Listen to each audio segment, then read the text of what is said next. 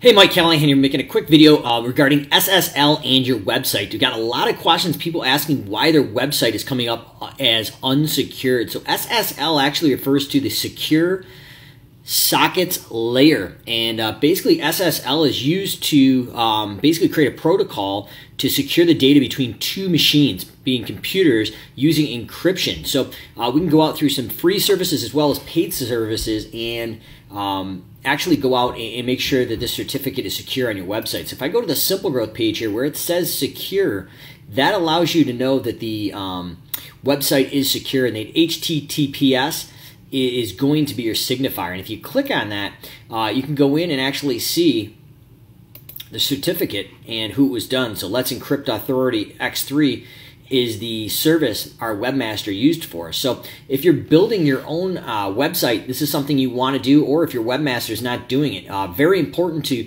get this done. Banks and other obviously financial institutions have taken this extra step, but as service business owners, our clients now are demanding and looking for a secured connection and an SSL certificate here.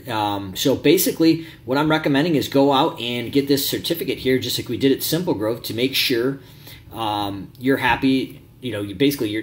You are secure and you have happy customers who are confident using your website, especially if you're linking out to a payment portal or anything that's confident as far as like passwords and things like that. You really need that. So any comments or questions, drop them below, but I thought I'd answer that quick question before the holiday season here. Why is my website coming up unsecure right here? When it's secure with that little padlock, that will notify people, as well as like a bank or something. Sometimes the URL is actually in a green color as well.